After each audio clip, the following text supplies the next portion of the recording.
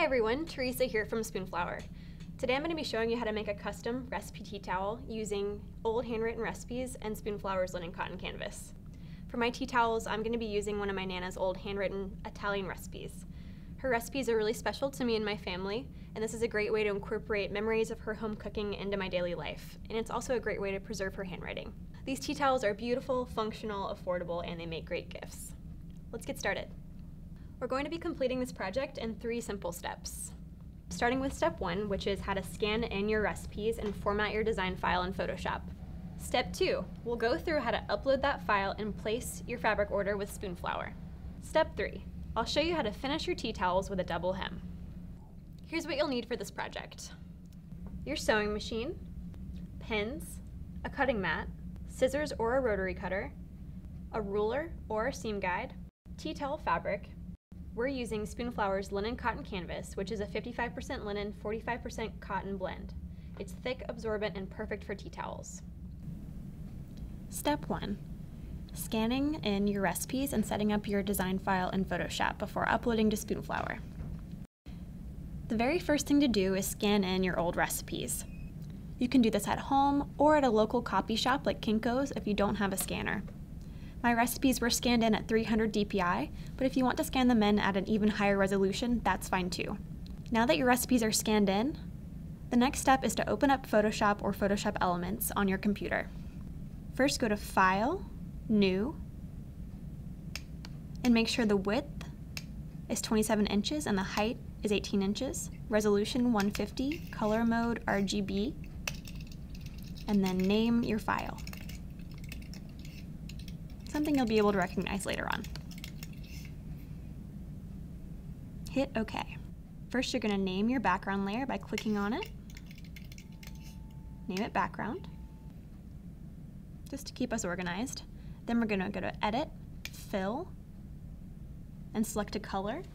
And this is going to be the accent hem that shows on the back of our tea towel. So select any color that you think is going to coordinate well with your recipe. I'm choosing this marigold kind of yellow color. So now we're going to set up some guides that will just help us make sure that we don't cut into our seam and our seam allowance when we're designing. So make sure your rulers are showing by going to View, Rulers. Make sure they're in inches. And then just click and drag out from your ruler to create your guide. And I'm just setting these up at 1 inch from the very edge of my file, which represents my seam allowance. Because again, I don't want my actual recipe portion to go into this border. I want it to be a nice, solid color.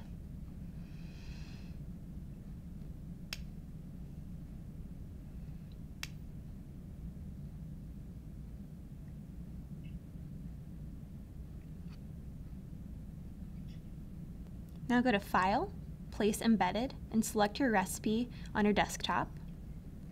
Then drop it into your document. Adjust the sizing using the Transform tool until it fits nicely within the guides. You might need to rotate it 90 degrees depending on the orientation of your recipe. And then just kind of use your nudge arrow keys to kind of fit it neatly in place within your guides. So now my tea towel fits along the length, but not the width. I want it to be a little bit wider. So to do this, because my recipe isn't the perfect dimension to begin with, I'm going to duplicate that recipe by going to Layer, Duplicate Layer, and I want to duplicate my recipe. Click OK, and then drag that copy down beneath the original so that it's underneath. Now click on that copy and drag it out so that it fills in your guides perfectly. And that's just going to allow us to cheat a little bit and fill up that entire space. But you'll notice when I did that, I duplicated that bottom line, which I don't want to do. So I'm going to show you how to get rid of that. First, you rasterize the layer, and that makes it editable. Then go over to your rectangular marquee tool and select the unwanted area. Go to Edit, Fill, Content Aware, which is going to fill in our selection with sort of, Photoshop samples the pixels around that selection and fills it in.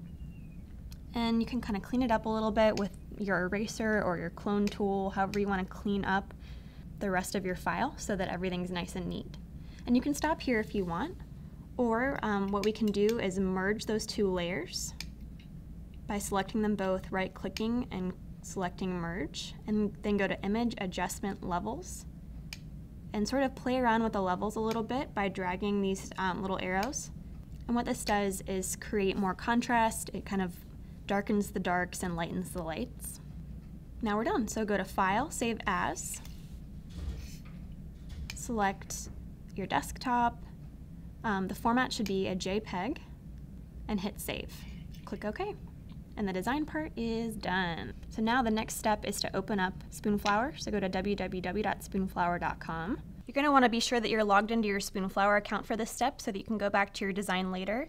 And what that does is just save it in an archive for you, whereas if you're logged out, your work will not be saved. And that would be very sad. And the first thing to click on is Design, Upload, and then choose your file from the desktop that you just saved out of Photoshop.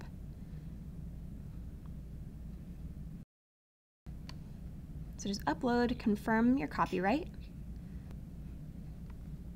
So your file will now appear on your design page, and you'll notice that it looks a little blurry in this view, but don't worry about it. Spoonflower will print based off your original file and not the low resolution preview seen here. Go over to Choose a Fabric and select Linen Cotton Canvas. Then choose a fat quarter size, and you'll notice that your design fills the space perfectly, because we have it at exactly the same size as a fat quarter of linen. And if you want to design more than just one, if you want more than one recipe tea towel, at this size you can get up to 4 recipe tea towels on a full yard. Now all that's left to do is add the fabric to your cart and complete the checkout process. Once you place your order, they'll be sent to Spoonflower's printers where they're printed on demand before they get cut down by hand and shipped out to you. So sit back and wait patiently for your tea towels to arrive. Then you'll be ready for the next step, finishing your tea towels. Once you receive your fabric in the mail from Spoonflower, you're ready to finish the tea towel off with a quick double hem. The first thing you want to do is grab a seam guide or a ruler. In our example, we have a 1-inch hem allowance, 1 inch of fabric that can be folded over to make a hem.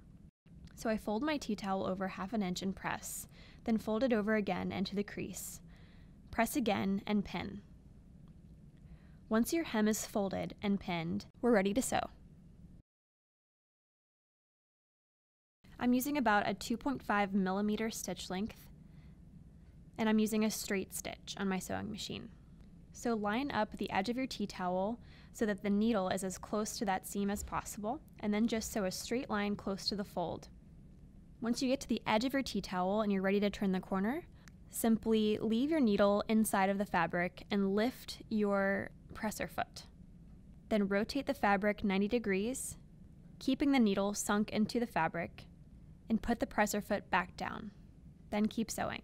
Once you get to the very end, make sure to backstitch to secure your stitches. And there you have it, your finished recipe tea towel with a nice, neat, professional looking edge. Once you see how easy this process is, I promise you're going to want to make 10 more. And for more design and sewing tutorials just like this one, be sure to subscribe to our YouTube channel. We also love to see photos of what you create, so don't forget to share with us on social media.